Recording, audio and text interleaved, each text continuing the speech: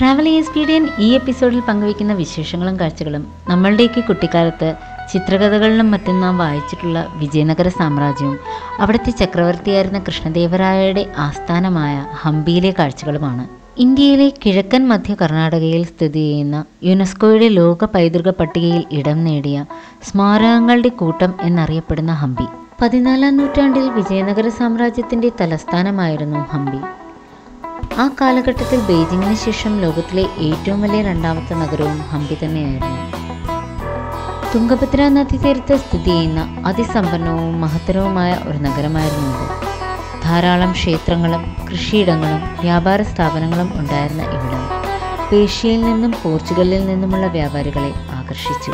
എന്നാൽ അക്കാലത്ത് മുസ്ലിം ഭരണാധികാരികളുമായുള്ള തർക്കങ്ങളെ തുടർന്ന് 1565 മുസ്ലിം ഭരണാധികാരികളുടെ കൂട്ടുകെട്ട് വിജയനഗര സാമ്രാജ്യം പിടിച്ചെടുക്കുകയും ഇവിടെ ഒരുപാട് നാശം വിതയ്ക്കുകയും ചെയ്തു. അക്കാലത്തെ നിർമ്മിതികൾ പ്രധാനമായും ശിലകൾ കൊണ്ടുള്ളതാണെങ്കിലും രാജകൊട്ടാരങ്ങൾ ഉൾപ്പെടെ എല്ലാം തടിയിലുണ്ടാക്കിയതായിരുന്നു. ചന്ദനത്തടികൾ കൊട്ടാരങ്ങളുടെ നിർമ്മാണത്തിന് ഉപയോഗിച്ചിരുന്നു. ഇവയെല്ലാം സൈന്യം തീവെച്ച് നശിപ്പിക്കുകയും ചെയ്തു. ഏകദേശം 4100 ഹെക്ടറിൽ വ്യാപിച്ചു കിടക്കുന്നു ഹംപിയുടെ ഇന്നത്തെ ശേഷിപ്പുകൾ. രാജകീയവും പവിത്രവുമായ സമുച്ചയങ്ങൾ, ക്ഷേത്രങ്ങൾ, ആരാധനാലയങ്ങൾ, തൂണുകൾ കൊണ്ടുള്ള മണ്ഡപങ്ങൾ, സ്മാരക നിർമ്മിതികൾ, വാട്ടർ സപ്ലൈ സിസ്റ്റംസ് എന്നിവയെല്ലാം ഉൾപ്പെടുന്ന ദക്ഷിണേന്ത്യയിലെ ഒരു രാജ്യമായിരുന്നു ഇത്. വിജയനഗര സാമ്രാജ്യത്തിനു മുൻപും ഹംപി എന്ന നഗരം ഹിന്ദുമതത്തിലെ രാമായണത്തിലും പുരാണങ്ങളിലും പരാമർശിക്കപ്പെട്ടിട്ടുണ്ട്. കൂടാതെ വിരുപക്ഷ ക്ഷേത്രം, ആദിശങ്കരനെ ബന്ധിപ്പിച്ചിരിക്കുന്ന ആശ്രമം, പഴയ നഗരത്തിൻ്റെ വിവിധ സ്മാരകങ്ങൾ എന്നിവ ഉൾക്കൊള്ളുന്ന ഒരു പ്രധാന മതകേന്ദ്രമായി ഹംപി ഇന്നും നിലനിൽക്കുന്നു.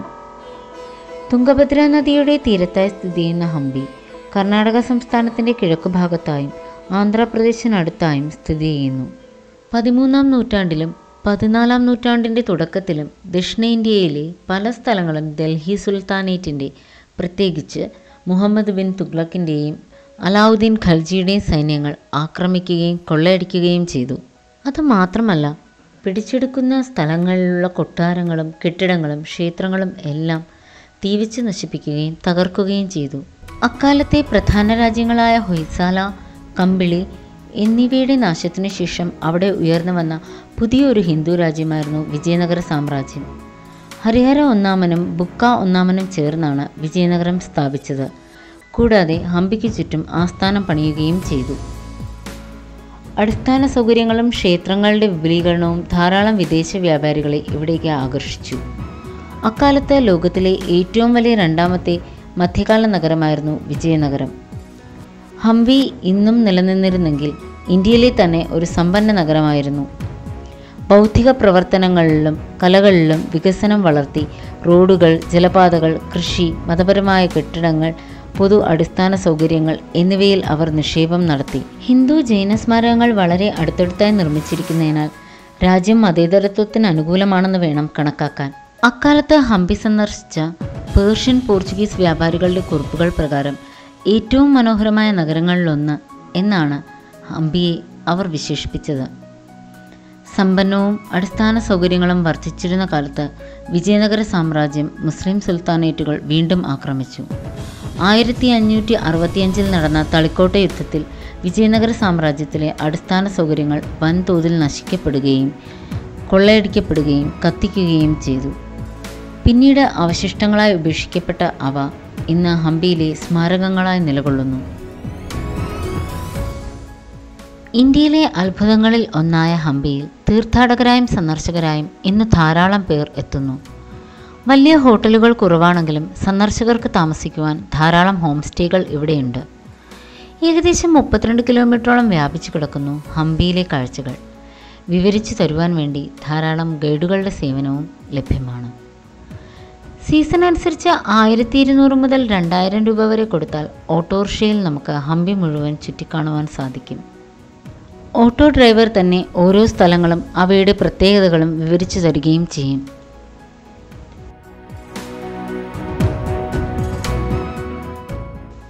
ഹംപിയിലെ ഒരു പുരാതന വെജിറ്റബിൾ മാർക്കറ്റാണിത്. കൃഷ്ണ ബസാർ എന്നും ഇത് അറിയപ്പെടുന്നു. പുരാതന ദ്രാവിഡ വാസ്തുവിദ്യ ഉപയോഗിച്ചാണ് ഇവിടം നിർമ്മിച്ചിരിക്കുന്നത്. ഹംപിയിലെ കൃഷ്ണ ടെമ്പിളിന് മുൻഭാഗത്തായാണ് പച്ചക്കറി വ്യാപാരത്തിന് വേണ്ടിയുള്ള ഈ വ്യാപാര സ്ഥലം സ്ഥിതി ചെയ്യുന്നത്. അക്കാലത്ത് ഹംപിയിലെ ക്ഷേത്രങ്ങളോടെല്ലാം അനുബന്ധിച്ച് തന്നെയാണ് ഇവിടുത്തെ ബസാറുകളെല്ലാം സ്ഥിതി ചെയ്തിരുന്നത്.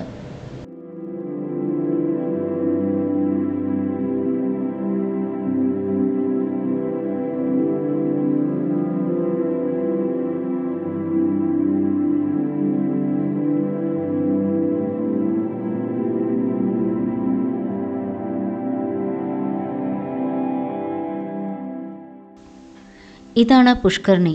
ഹംപിയിലെ മെച്ചപ്പെട്ട ജലസേചന സംവിധാനത്തിൻ്റെ ഏറ്റവും വലിയ ഉദാഹരണങ്ങളാണിവ. കാഴ്ചയിൽ കുളം പോലെ തോന്നുമെങ്കിലും യഥാർത്ഥത്തിൽ ഇവ ജലസംഭരണികളാണ്. തുംഗഭദ്ര നദിയിൽ നിന്നുമാണ് ഹംപിയിലെ പുഷ്കരണികളിൽ ജലമെത്തിച്ചിരുന്നത്.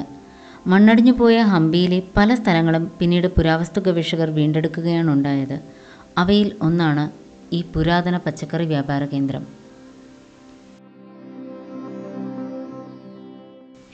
ഇതുവഴിയാണ് ഈ പുഷ്കരണിയിലേക്ക് ജലം എത്തിച്ചിരുന്നത്. ഇതുപോലുള്ള ജലസേചന സംവിധാനങ്ങൾ വിജയനഗരത്തിലുടനീളം കാണുവാൻ സാധിക്കും.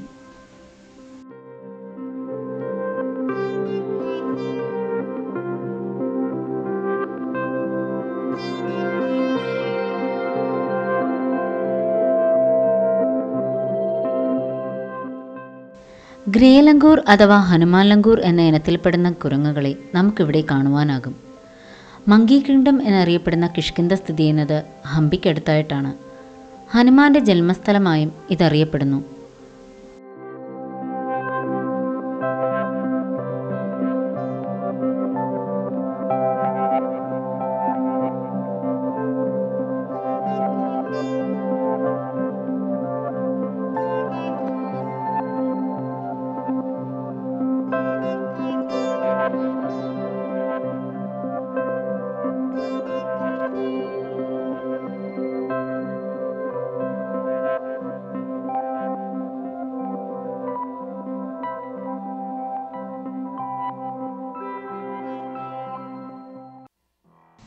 ഹംപി വെജിറ്റബിൾ മാർക്കറ്റിന് എതിർവശമാണ് കൃഷ്ണ ടെമ്പിൾ സ്ഥിതി ചെയ്യുന്നത്. AD 1513 കൃഷ്ണദേവരായ രാജാവാണ് ഈ ക്ഷേത്രം നിർമ്മിക്കുന്നത്. കിഴക്കൻ രാജ്യമായ ഉദയഗിരി അല്ലെങ്കിൽ ഉത്കല കീഴടക്കേൻ്റെ പ്രതീകമായാണ് ഈ ക്ഷേത്രം നിർമ്മിച്ചത്. ക്ഷേത്രത്തിൽ സ്ഥാപിച്ച വിഗ്രഹം ഭഗവാൻ ശ്രീകൃഷ്ണൻ്റെ ശൈശവ രൂപത്തിലുള്ള ബാലകൃഷ്ണൻ്റേതായിരുന്നു. ഈ വിഗ്രഹം ഇപ്പോൾ ചെന്നൈയിലെ സ്റ്റേറ്റ് മ്യൂസിയത്തിൽ പ്രദർശിപ്പിച്ചിട്ടുണ്ട്. ഹൈന്ദവ ആചാരപരമായ 1600ഓളം നിർമ്മിതികൾ ഹംപിയിലുണ്ടായിരുന്നെങ്കിലും സുൽത്താനേറ്റ് സൈന്യത്തിൻ്റെ ആക്രമണത്തിനു ശേഷം ക്ഷേത്രങ്ങൾ ഉൾപ്പെടെ തകർക്കുകയുണ്ടായി. അതുകൊണ്ട് തന്നെ ക്ഷേത്രങ്ങളിലൊന്നും ഇന്നും പ്രതിഷ്ഠകളില്ലാതെ സ്മാരകങ്ങളായി തന്നെ നിലനിർത്തിയിരിക്കുന്നു. ക്ഷേത്രത്തിൻ്റെ മുൻവശത്ത് സ്ഥാപിച്ചിരിക്കുന്ന ഒരു സ്ലാബിൽ ക്ഷേത്രത്തിൻ്റെ കഥയും ഉത്കല കീഴടക്കിയ കഥയും ആലേഖനം ചെയ്തിരിക്കുന്നു.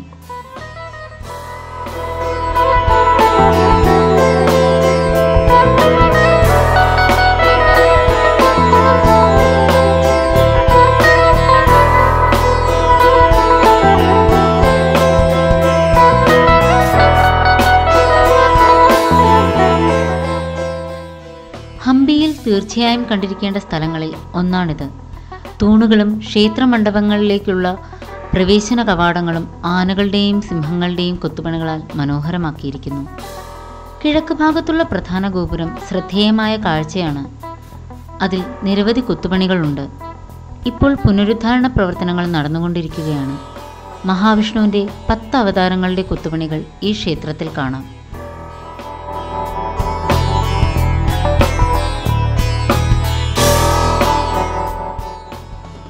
കൃഷ്ണ ടെമ്പിളിന് പുറംഭാഗത്ത് തെക്കുവശത്തായി അടുത്തടുത്തായി 2 ആരാധനാലയങ്ങൾ ഉണ്ട്. ഒന്നിൽ ഭഗവാൻ വിഷ്ണുവിൻ്റെ യോഗ നരസിംഹ അവതാരത്തിൻ്റെ ഏകശിലയിൽ തീർത്ത വലിയൊരു വിഗ്രഹവും മറ്റൊന്നിൽ ഏകശിലയിൽ തന്നെ തീർത്ത ഒരു വലിയ ശിവലിംഗവും കാണാം. യോഗ നരസിംഹ വിഗ്രഹത്തിന് 6.7 മീറ്റർ ഉയരവും ശിവലിംഗത്തിന് 3 മീറ്റർ ഉയരവുമാണുള്ളത്. നരസിംഹാവതാരത്തിൽ ലക്ഷ്മി ദേവി അദ്ദേഹത്തോടൊപ്പമുണ്ടായിരുന്നു. എന്നാൽ യുദ്ധത്തിനു ശേഷം വിപുലമായ നാശനഷ്ടങ്ങൾ ഈ ആരാധനാലയത്തിന് സംഭവിച്ചിട്ടുള്ളതിൻ്റെ തെളിവാണ് ശ്രീകോവിലിൽ കാണുന്ന കറുത്ത പാടുകളും കാർബൺ പുരണ്ട തറകളും. തീവച്ച് നശിപ്പിക്കാൻ ശ്രമിച്ചതിൻ്റെ അടയാളങ്ങളാണിവ.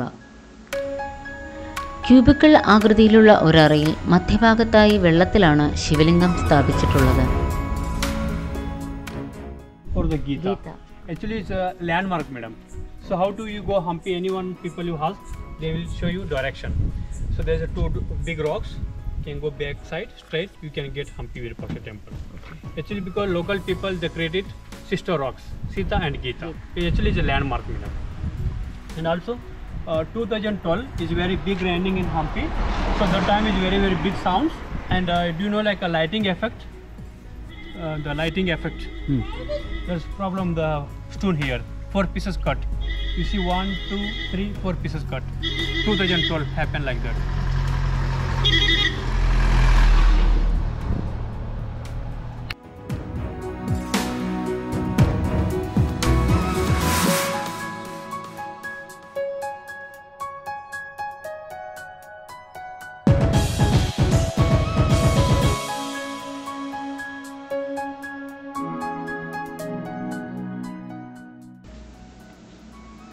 ഇതാണ് അണ്ടർഗ്രൗണ്ട് ശിവ ടെമ്പിൾ അഥവാ പ്രസന്ന വീരപക്ഷ ക്ഷേത്രം. AD 14 നൂറ്റാണ്ടിൽ കൃഷ്ണദേവരായ രാജാവാണ് ഇത് നിർമ്മിച്ചത്. ശിവന്റെ അവതാരമായ പ്രസന്ന വീരപക്ഷനായി ഈ ക്ഷേത്രം സമർപ്പിച്ചിരിക്കുന്നു. ഏകദേശം 400-ലധികം വർഷങ്ങൾ മണ്ണിനടിയിലായിരുന്നു ഈ ക്ഷേത്രം. ചരിത്ര ഗവേഷകർ 1980കളിലാണ് ഇത് കണ്ടെത്തുന്നത്.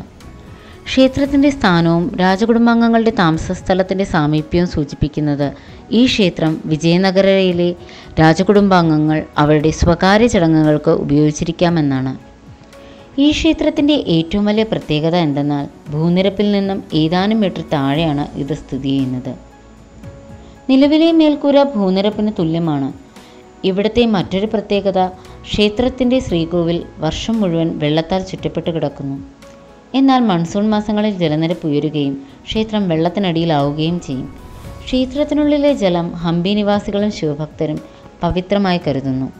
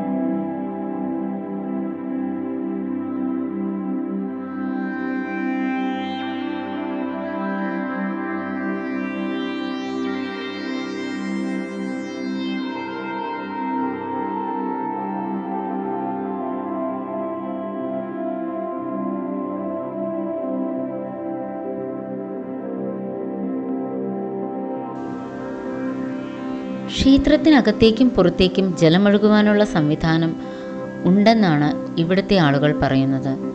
തുംഗഭദ്ര നദിയിൽ നിന്നുമാണ് ക്ഷേത്രത്തിലേക്ക് വെള്ളം എത്തുന്നത്.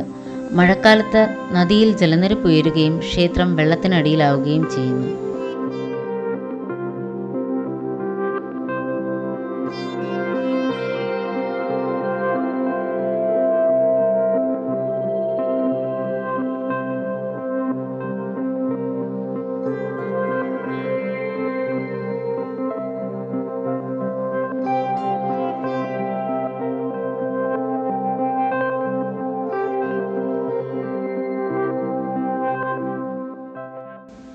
പല കെട്ടിടങ്ങളുടെയും ബേസ്മെൻറ്റ് മാത്രമാണ് നമുക്കിവിടെ കാണുവാനാകുന്നത്.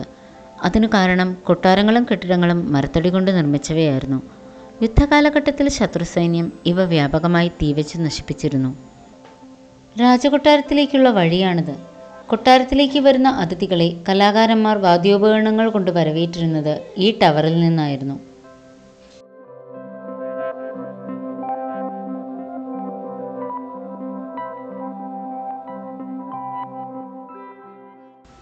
ഹംപിയിലെ വീരഹര കൊട്ടാരം ഒരു കാലത്ത് നിലനിന്നിരുന്ന ഭീമാകാരമായ കൊട്ടാരങ്ങളിൽ ഒന്നായിരുന്നു ഇത്. ഹസാരരാമ ക്ഷേത്രത്തിന് സമീപം ഉറപ്പുള്ള പ്രദേശത്താണ് കൊട്ടാരങ്ങൾ നിർമ്മിച്ചിരുന്നത്. ഇവിടെയാണ് രാജകൊട്ടാരങ്ങൾ സ്ഥിതി ചെയ്തിരുന്നത്. ഹംപിയിലെ സന്ദർശകർക്കും വിനോദസഞ്ചാരികൾക്കും ഇടയിൽ എന്നും കൗതുകമുണർത്തിയിരുന്നതാണ് കൊട്ടാരത്തിൻ്റെതായ ഈ അടിത്തറകൾ. കൃഷ്ണദേവരായ രാജാവിൻ്റെ കൊട്ടാരവും നിലനിന്നിരുന്നത് ഇവിടെയാണ്. 14-ാം നൂറ്റാണ്ടിൽ വീരഹരിഹരയായിരുന്നു ഇവിടം ഭരിച്ചിരുന്നത്. അദ്ദേഹമാണ് ഈ കൊട്ടാരം പണിതത്. ഇത് വിജയനഗര രാജാവിൻ്റെ വ്യക്തിപരമായ ഔദ്യോഗിക വസതിയായി കണക്കാക്കപ്പെടുന്നു.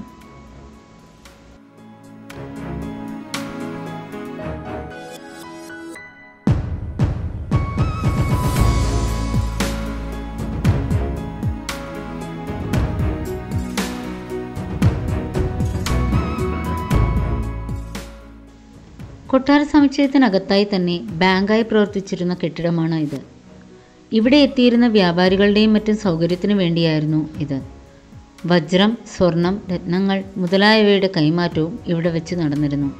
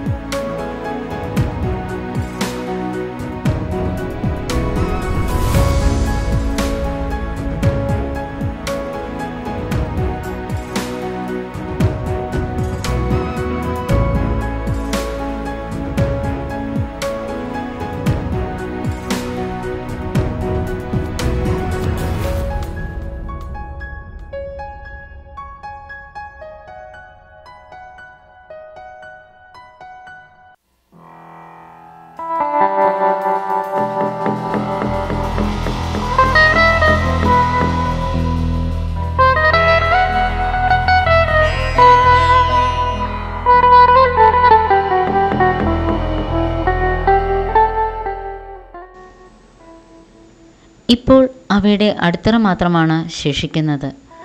കൊട്ടാരത്തിൻ്റെ അടിത്തറ വീക്ഷിച്ചതിന് ശേഷം കൊട്ടാരത്തിൻ്റെ രൂപഘടന നമുക്ക് ഊഹിക്കാവുന്നതിനുമപ്പുറം ഒരു രൂപഘടനയും നിലവിൽ കണ്ടെത്തിയിട്ടില്ല.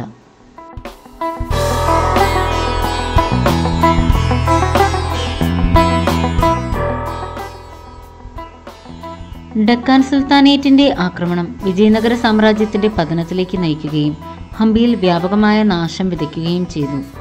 AD 1565 വരെ ഈ കൊട്ടാരം നിലനിന്നിരുന്നു.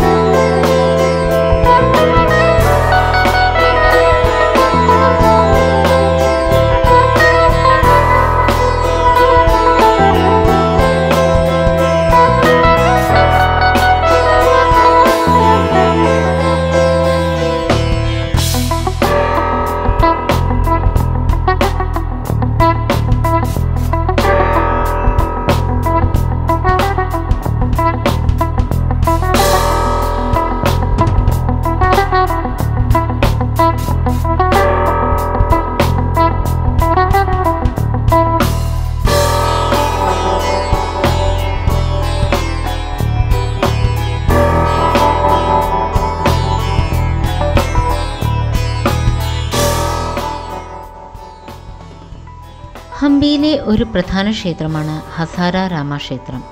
ചെറുതും എന്നാൽ മനോഹരവുമായ ഈ ക്ഷേത്രം രാജകീയ പ്രദേശത്തിൻ്റെ മധ്യഭാഗത്തായി സ്ഥിതി ചെയ്യുന്നു. ഹിന്ദു ദൈവമായ ശ്രീരാമനാണ് ഈ ക്ഷേത്രം സമർപ്പിച്ചിരിക്കുന്നത്. വിജയനഗര രാജകുടുംബത്തിൻ്റെ സ്വകാര്യ ക്ഷേത്രമായിരുന്നു ഇത്. ഇതിഹാസമായ രാമായണ കഥകൾ ചിത്രീകരിച്ചിരിക്കുന്ന കൊത്തുപണികളാൽ ഈ ക്ഷേത്രം അലങ്കരിച്ചിരിക്കുന്നു. 15-ാം നൂറ്റാണ്ടിൻ്റെ തുടക്കത്തിൽ അന്നത്തെ രാജാവായിരുന്ന ദേവരായ രണ്ടാമനാണ് ഈ ക്ഷേത്രം പണിതത്. ഹസാരരാമ എന്നാൽ 1000 രാമൻ എന്നാണ് അർത്ഥമാക്കുന്നത്. അതുകൊണ്ട് തന്നെ പേരുകൊണ്ടും സവിശേഷത നിറഞ്ഞ ഒരു ക്ഷേത്രമാണിത്. ക്ഷേത്രത്തിനുള്ളിൽ രാമായണ കഥകൾ കല്ലിൽ കൊത്തിവെച്ചിട്ടുള്ളതുപോലെ പുറംഭാഗത്ത് അക്കാലത്ത് നടന്നിരുന്ന ദസറ ഉത്സവ ഘോഷയാത്രകളും ചിത്രീകരിച്ചിട്ടുണ്ട്. ഇതിൽ പങ്കെടുത്ത കുതിരകൾ, ആനകൾ, പരിചാരകർ, സൈനികർ, നൃത്തം ചെയ്യുന്ന സ്ത്രീകൾ എന്നിവയെല്ലാം ഉൾപ്പെടുന്ന കൊത്തുപണികൾ നിറഞ്ഞ അവശിഷ്ടങ്ങൾ ഇവിടെ നിന്നും കണ്ടെത്തിയിട്ടുണ്ട്.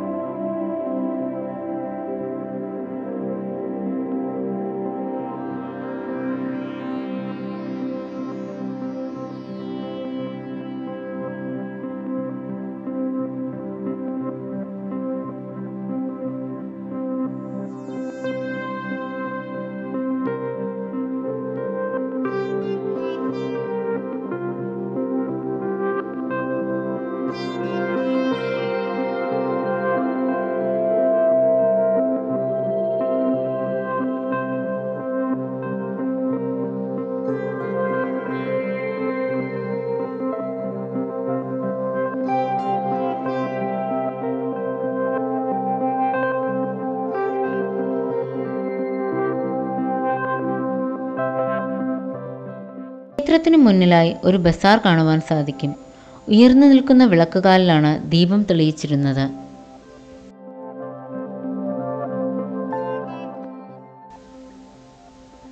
ഹംപിയിൽ പല സ്ഥലങ്ങളിലും ഇതുപോലെ കല്ലിൽ തീർത്ത വിഗ്രഹങ്ങളും ശില്പങ്ങളും മറ്റും വിൽക്കുവാൻ വേണ്ടി പ്രദർശിപ്പിച്ചിട്ടുണ്ട്. ഇതാണ് സനാന എൻക്ലോഷർ. വിജയനഗര സാമ്രാജ്യത്തിലെ രാജകുടുംബത്തിലെ സ്ത്രീകൾക്ക്, അതായത് റാണിമാർക്കും മറ്റും മാത്രമായി നിർമ്മിച്ചിരിക്കുന്നു. സുരക്ഷിതമായ ഒരു പ്രദേശമാണിത്. റാണിമാരുടെ അന്തഃപുരമായിരുന്നു ഇത് എന്ന് വേണം കരുതാൻ. വിശാലമായൊരു പ്രദേശമാണിത്. ചുറ്റുപാടും ഉയരമുള്ള മതിൽക്കെട്ടുകളും ആരും അതിക്രമിച്ചു കടക്കാതിരിക്കാൻ വാച്ച് ടവറുകളും ഉണ്ടായിരുന്നു. ഹംപിയിലെ ഏറ്റവും ശ്രദ്ധേയമായ നിർമ്മിതികളിൽ ഒന്നായ ലോട്ടസ് മഹൽ അഥവാ കമൽ മഹൽ സ്ഥിതി ചെയ്യുന്നത് സനാനയിലാണ്. 2 പ്രവേശന കവാടങ്ങളാണ് ഇതിനുള്ളത്. ഒന്ന് വടക്ക് വശത്തും അടുത്തത് വടക്ക് കിഴക്ക് ഭാഗത്തും. എന്നാൽ രാജാവ് ഒഴികെ വേറൊരു പുരുഷനെയും ഇവിടേക്ക് പ്രവേശിപ്പിക്കാനോ രാജ്ഞിയെ ദർശിക്കാനോ അനുവദിച്ചിരുന്നില്ല. അതുകൊണ്ട് തന്നെ ഇവിടെയുള്ള വാച്ച് ടവറുകളിൽ നപുംസകങ്ങൾ, അതായത് ട്രാൻസ്ജെൻഡേഴ്സിനെ ആയിരുന്നു കാവൽ നിർത്തിയിരുന്നത്. ഹംപിയിലെ മറ്റു സ്ഥലങ്ങളെ അപേക്ഷിച്ച് ഇൻഡോ ഇസ്ലാമിക് സ്റ്റൈലിലാണ് ഇവിടം നിർമ്മിച്ചിരിക്കുന്നത്. ഇത് വിജയനഗര സാമ്രാജ്യത്തിലെ ഭരണാധികാരികളുടെ മതേതര വീക്ഷണത്തെ സൂചിപ്പിക്കുന്നു.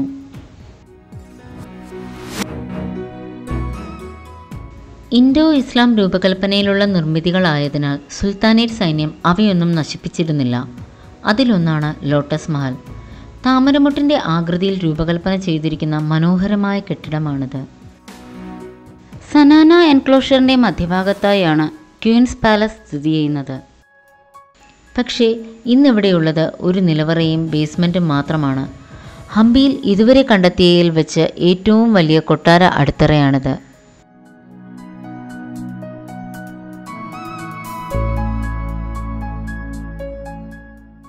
സനാന എൻക്ലോഷറിന് തൊട്ടടുത്തായാണ് കൊട്ടാരത്തിലെ ആനത്താവളം സ്ഥിതി ചെയ്യുന്നത്. വിജയനഗര സാമ്രാജ്യത്തിലെ രാജകൊട്ടാരത്തിലെ ആനകളെ പാർപ്പിക്കാൻ ഉപയോഗിച്ചിരുന്ന ആകർഷണീയമായ ഒരു നിർമ്മിതിയാണ് ആനകൾക്കായി ഒരുക്കിയിട്ടുള്ള ഈ തൊഴുത്ത്. 1965 മുഗൾ രാജവംശത്തിൻ്റെ ആക്രമണത്തിൽ കാര്യമായ നാശനഷ്ടങ്ങൾ സംഭവിക്കാത്ത ചുരുക്കം ചില നിർമ്മിതികളിൽ ഒന്നാണിത്. 15-ാം നൂറ്റാണ്ടിലാണ് ഈ ആനത്താവളം നിർമ്മിച്ചത്.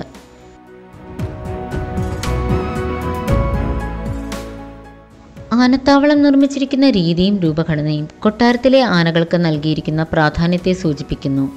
ഇൻഡോ ഇസ്ലാമിക് വാസ്തുവിദ്യയുടെ ഏറ്റവും മികച്ച ഉദാഹരണങ്ങളിലൊന്നാണിത്. ദീർഘചതുരാകൃതിയിലുള്ള കെട്ടിടത്തിൽ 11 താഴികക്കുടങ്ങളോട് കൂടിയ രൂപകൽപ്പനയാണ് ഇതിനുള്ളത്. ഒരേ സമയം 2 ആനകളെ ഉൾക്കൊള്ളാൻ കഴിയുന്നത്രയും വലിപ്പമുള്ളതാണ് ഓരോ അറയും. അറകളെ തമ്മിൽ ബന്ധിപ്പിക്കുന്ന ഒരു ചെറിയ വാതിൽ കൂടാതെ പിറകുവശത്ത് ഒരു ചെറിയ വാതിൽ കൂടി കാണാനാകും.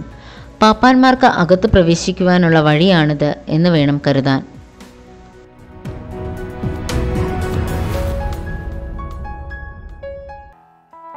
ആനത്താവളത്തിനടുത്തായി സ്ഥിതി ചെയ്യുന്ന മറ്റൊരു കെട്ടിടമാണ് ഗാർഡ് ഹൗസ്. കമാനങ്ങൾ, വരാന്ത, തൂണുകളാൽ ചുറ്റപ്പെട്ട തുറന്ന നടുമുറ്റം എന്നിവ ഉൾപ്പെടുന്നതാണ് ഈ ബിൽഡിംഗ്. ട്രഷറി ഉൾപ്പെടുന്ന സനാന കെട്ടിടത്തിന് സുരക്ഷ നൽകുന്നതിന് വേണ്ടിയാണ് ഇത് നിർമ്മിച്ചത് എന്ന് വേണം കരുതാൻ. ഇന്നിവിടം ഇവിടെ നിന്നു കണ്ടെടുത്ത പുരാവസ്തുക്കൾ സൂക്ഷിക്കുവാനുള്ള ഒരു മ്യൂസിയമായി പുരാവസ്തു വകുപ്പ് ഉപയോഗിക്കുന്നു.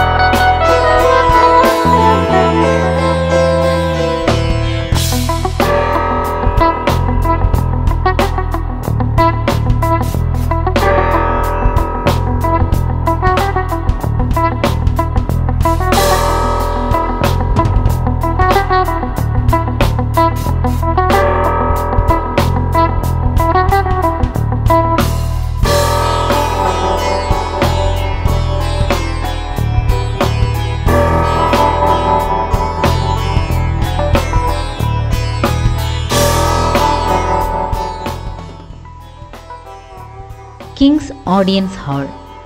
പേരുപോലെ തന്നെ രാജാവിന് പരാതികൾ കേൾക്കുവാനും പരിഹാരത്തിനും വേണ്ടിയുള്ള രാജാവിൻ്റെ കോടതിയായി പ്രവർത്തിച്ചിരുന്ന കെട്ടിടമായിരുന്നു ഇത്. രാജാവ് തൻ്റെ പ്രജകളെ കാണുകയും അവരുടെ പരാതികൾ കേൾക്കുകയും ചെയ്തത് ഇവിടെ വെച്ചായിരുന്നു.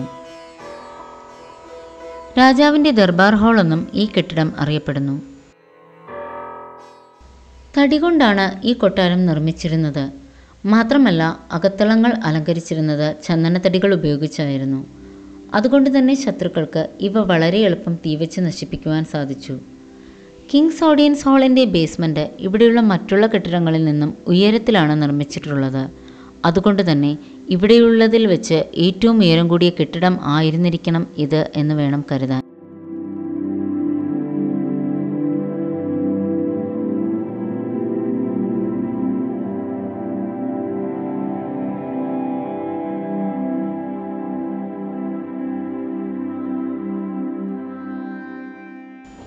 ദർബാർ ഹാളിനടുത്തായി ഒരു സീക്രട്ട് ചേംബർ അഥവാ രഹസ്യ അറ കാണുവാൻ സാധിക്കും. തറനിരപ്പിൽ നിന്നും 30 അടിയോളം താഴെയായി സ്ഥിതി ചെയ്യുന്ന ഇവിടം രാജാവിൻ്റെ രഹസ്യ കൂടിക്കാഴ്ചകൾക്കായി ഉപയോഗിച്ചിരുന്നു. ചാരന്മാരുമായും മന്ത്രിമാരുമായും ചർച്ചകൾ നടത്തിയിരുന്നത് ഇവിടെ വെച്ചായിരുന്നു.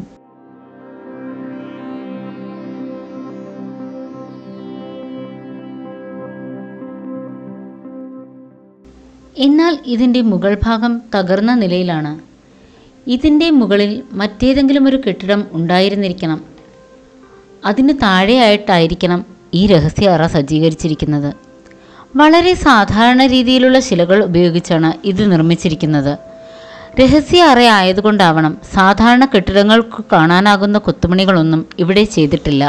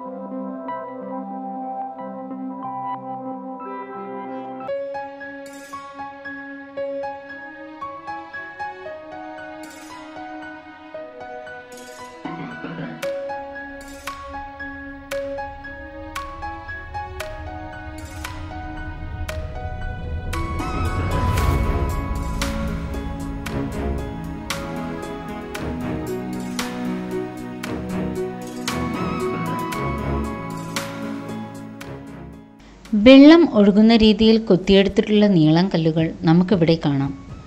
ദർബാർ ഹാളിൽ രാജാവിനെ ദർശിക്കുവാൻ വന്നിരുന്ന പ്രഭുക്കന്മാരുടെയും മറ്റും കുതിരകൾക്ക് വെള്ളം കുടിക്കുവാൻ വേണ്ടിയാണിത് നിർമ്മിച്ചിരിക്കുന്നത്. ഹംപിയിലെ ജലസേചന സംവിധാനത്തിൻ്റെ ഉത്തമ ഉദാഹരണങ്ങളാണ് ജലം ഒഴുകിപ്പോകുവാൻ വേണ്ടി കല്ലിൽ കൊത്തിയെടുത്ത ഈ നിർമ്മിതികൾ. ഹംപിയിൽ മുഴുവൻ ജലസേചനത്തിനായി ഇവ ഉപയോഗിച്ചിരുന്നു. പുഷ്കരണികളിൽ ജലമെത്തിച്ചിരുന്നത് ഇതുവഴിയാണ്. എന്നാൽ യുദ്ധത്തിൽ ശത്രുസൈന്യം ഇവയെല്ലാം തകർത്തു കളഞ്ഞു. ഹംപിയിലെ ഒരു പ്രധാന സവിശേഷത തന്നെയാണ് ഇവിടുത്തെ പുഷ്കരണികൾ എന്നറിയപ്പെടുന്ന ജലസംഭരണികൾ. മിക്കവാറും എല്ലാ ക്ഷേത്രങ്ങളോടും പട്ടണങ്ങളോടും അനുബന്ധമായി നിർമ്മിച്ചിട്ടുള്ള ഈ ജലസംഭരണികളെ ഹംപി നിവാസികൾ പുണ്യസ്ഥലമായിട്ടാണ് കണക്കാക്കിയിരുന്നത്.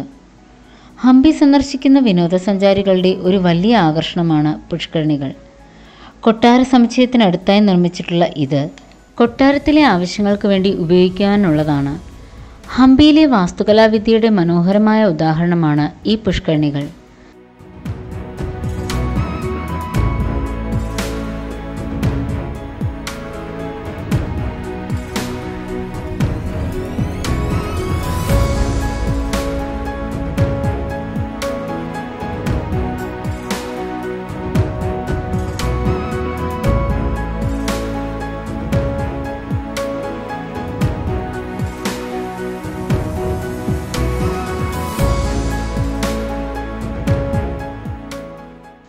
മഹാനവമി പ്ലാറ്റ്ഫോം റോയൽ എൻക്ലോഷറിലെ ഉയരമുള്ള മറ്റൊരു നിർമ്മിതിയാണിത്. ഭീമാകാരമായ ചതുരാകൃതിയിലുള്ള ഒരു വലിയ സ്റ്റേജ് പോലെയാണിത്. മുകളിലേക്കെത്താൻ പ്രധാനമായും 2 പടികളാണ് ഇതിനുള്ളത്. മുൻഭാഗം ആനകളുടെയും കുതിരകളുടെയും മറ്റ് നിരവധി കൊത്തുപണികളാൽ അലങ്കരിച്ചിരിക്കുന്നു.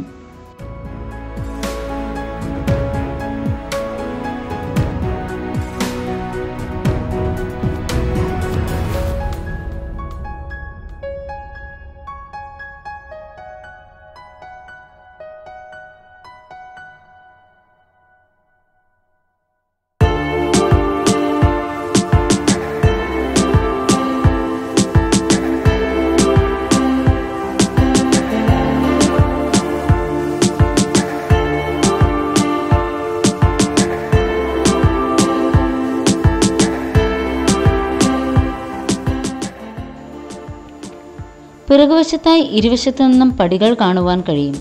ഇവിടെ ചടങ്ങുകൾ മറ്റും സംഘടിപ്പിക്കുമ്പോൾ സംഘാടകർക്ക് ഉപയോഗിക്കാനുള്ളതായിരിക്കണം ഇത്.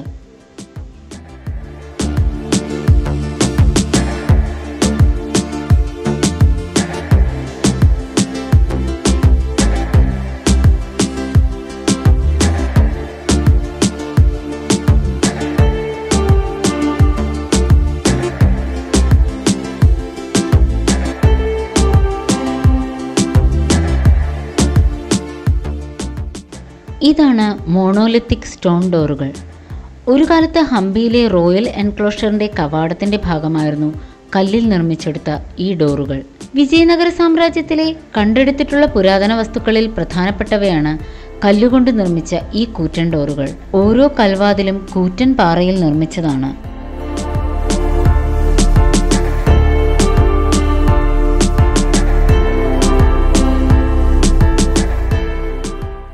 റോയൽ എൻക്ലോഷറിന് അടുത്തായി സ്ഥിതി ചെയ്യുന്ന മറ്റൊരു നിർമ്മിതിയാണ് ക്വീൻസ് ബാത്ത്.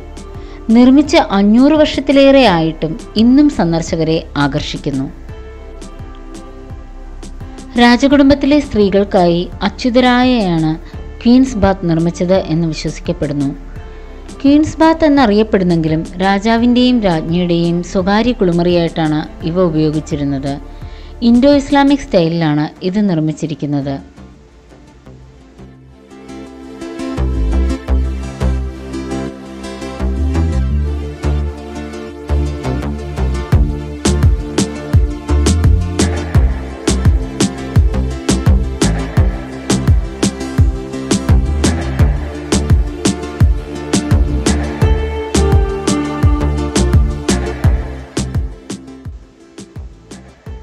ആശ്ചര്യമുളവാക്കുന്നതും സമാനതകളില്ലാത്ത കരകൗശലത്തിനും പേരുകേട്ട ഹംപിയിലെ ഒരു പുരാതന സ്മാരകമാണ് വിത്തല ക്ഷേത്രം. ഹംപിയിലെ ഏറ്റവും വലുതും പ്രശസ്തവുമായ നിർമ്മിതികളിൽ ഒന്നായി ഇത് കണക്കാക്കപ്പെടുന്നു. തുംഗഭദ്ര നദിയുടെ തീരത്താണ് ഇത് സ്ഥിതി ചെയ്യുന്നത്.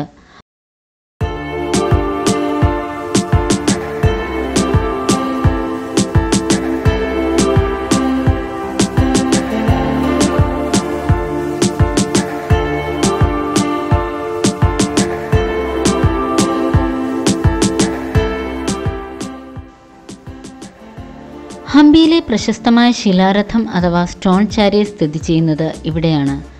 50 രൂപയുടെ നോട്ടിലും പ്രിന്റ് ചെയ്തിരിക്കുന്നത് ഈ ശിലാരഥം തന്നെയാണ്. ഇവിടുത്തെ മറ്റൊരു സവിശേഷതയാണ് musical pillars. Vittala temple വിജയവിത്താല temple എന്നും അറിയപ്പെടുന്നു. ഭഗവാൻ വിഷ്ണുവായിരുന്നു ഇവിടുത്തെ പ്രതിഷ്ഠ. ദ്രാവിഡ വാസ്തുവിദ്യാ ശൈലിയിലാണ് ക്ഷേത്രം നിർമ്മിച്ചിരിക്കുന്നത്. വിശാലമായ ചുറ്റുമതിലോടു കൂടിയാണ് ക്ഷേത്രത്തിൻ്റെ നിർമ്മാണം. ശ്രീകോവിൽ, മഹാമണ്ഡപം, രംഗമണ്ഡപം, കല്യാണമണ്ഡപം എന്നിവയെല്ലാം ഈ ക്ഷേത്ര സമുച്ചയത്തിൽ ഉൾപ്പെടുന്നു. ഏറ്റവും കൂടുതൽ ആളുകൾ ക്യാമറയിൽ ചിത്രം പകർത്തിയ ഹംപിയിലെ സ്മാരകങ്ങളിൽ ഒന്നാണിത്.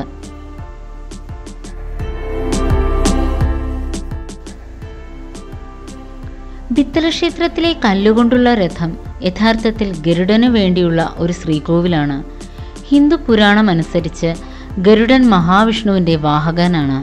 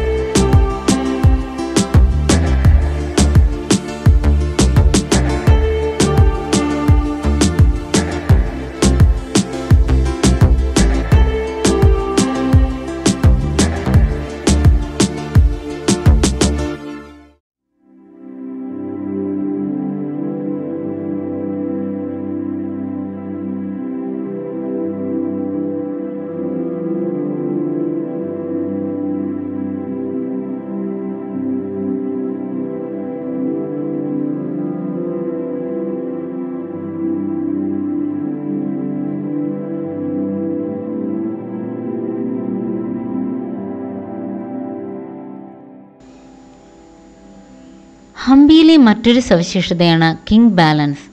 ഇതൊരു ബാലൻസിംഗ് സ്കെയിലാണ്. തുലാഭാരത്തിനായി ക്ഷേത്രങ്ങളിൽ ഉപയോഗിക്കുന്ന പോലുള്ളതാണിത്. വിത്തല ക്ഷേത്രത്തിന് അടുത്തായി സ്ഥാപിച്ചിട്ടുള്ള ഇവിടെ പുതുവത്സരം, കിരീടധാരണം, സൂര്യഗ്രഹണം, ചന്ദ്രഗ്രഹണം, ദസറ തുടങ്ങിയ വിശേഷ അവസരങ്ങളിൽ വിജയനഗരത്തിലെ രാജാക്കന്മാർ സ്വർണം, വെള്ളി, രത്നങ്ങൾ എന്നിവ കൊണ്ട് സ്വയം തൂക്കി നോക്കിയിരുന്നു. അതിനുശേഷം ക്ഷേത്രങ്ങളിലെ പൂജാരികൾക്ക് ഇവ ദാനം നൽകിയിരുന്നു എന്നാണ് ചരിത്രം.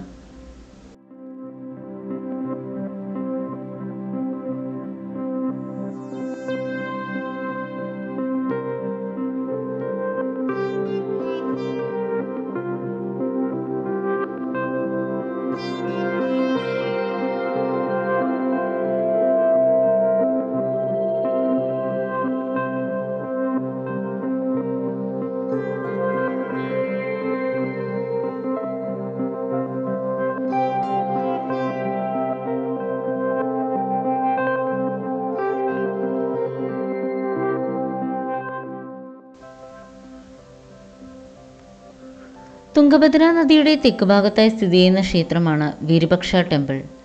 ഹംപി ഫ്ലീ മാർക്കറ്റ് അഥവാ ഹംപി ബസാർ സ്ഥിതി ചെയ്യുന്നത് ഈ ക്ഷേത്രത്തിനു മുന്നിലായാണ്. വിനോദസഞ്ചാരികൾക്കും ഭക്തർക്കും ഒരുപോലെ ഇവിടെ പ്രവേശിക്കാം. ശിവഭക്തരുടെ ഒരു പ്രധാന തീർത്ഥാടന കേന്ദ്രം കൂടിയാണിത്. AD 7-ാം നൂറ്റാണ്ടിൽ സ്ഥാപിതമായ ഈ ക്ഷേത്രം ഇന്ന് തടസ്സമില്ലാതെ പൂജകളും മറ്റും നടക്കുന്ന ഹംപിയിലെ ഒരു ക്ഷേത്രമാണ്. ഇന്ത്യയിൽ ഇന്നുള്ളതിൽ പൂജകളും മറ്റും 7-ാം നൂറ്റാണ്ടു മുതൽ ഇന്നുവരെ തടസ്സമില്ലാതെ നടക്കുന്ന ഏക ക്ഷേത്രം ഇതാണ്. 9 നിലകളുള്ള ഗോപുരത്തിൻ്റെ മുകൾ ഭാഗം പശുവിൻ്റെ കൊമ്പ് പോലെയാണ് രൂപകൽപ്പന ചെയ്തിട്ടുള്ളത്. ക്ഷേത്രത്തിനു പ്രധാനമായും 2 മുറ്റങ്ങളാണുള്ളത്. വലിയ ഗോപുരത്തിലൂടെ ആദ്യത്തെ മുറ്റത്തേക്ക് പ്രവേശിക്കുന്നു. ഇടതുഭാഗത്തായി 100 തൂണുകളുള്ള മണ്ഡപം, വലതുഭാഗത്ത് കല്യാണ മണ്ഡപവുമാണ്. രണ്ടാമത്തെ മുറ്റത്താണ് ശ്രീകോവിൽ സ്ഥിതി ചെയ്യുന്നത്.